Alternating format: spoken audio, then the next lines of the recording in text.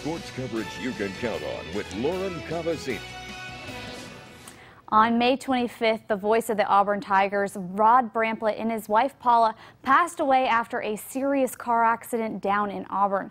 Now, Auburn Nation is still grieving the loss of their voice. In this picture of Alabama's mascot, Big Al, sitting on a bench with his arm around Auburn's mascot, Aubie, went viral just right after the accident. Now, earlier this week, I got to sit down with the artist behind the drawing, Huntsville native Johnny Sharp. I started out drawing when I was a little kid. I can't remember a time when I wasn't. Johnny Sharp has lived in Huntsville his entire life. So growing up, he had to pick Auburn or Alabama. So you're an Alabama fan? Oh, yeah. Through and through? Always Alabama? Yes. Born and raised. But this Crimson Tide fan couldn't sit back and watch as hardship rolled through the city of Auburn. I knew that things had been tough there, especially with the police tragedy that had happened the week before.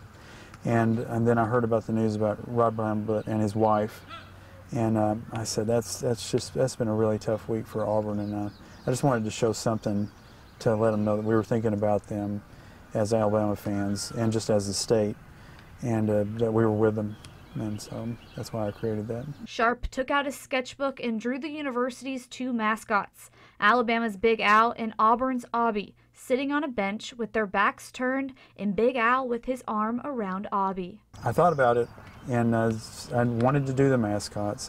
I think it's more touching from behind, and so I thought it would just be better from then. It's easy. They're both so easily recognizable that you can tell from behind, and I just thought it would be much better like that. It's simpler. I didn't want to put any words on it. I thought that would tell the story right there. Sharp posted the drawing on Facebook with the caption, quote, "For all my Auburn friends, hashtag Rod Bramblett, hashtag Officer Beekner." I have many Auburn fans and friends that are, family and friends that are Auburn fans. And one of them saw it and reposted it and shared it, and it just caught on from there. Sharp says he's read a lot of the comments from those who have shared it. People were saying, "This is great. I really appreciate this." A lot of Auburn fans were saying they identified with Aubie in the picture, that they felt sad, and it was nice to have somebody show that they cared, and that meant a lot to me. That meant a great deal to me. And Sharp wants people to know it is at the end of the day, just a game. And we're all family, we're all co-workers, we're all friends, and we all want the same things.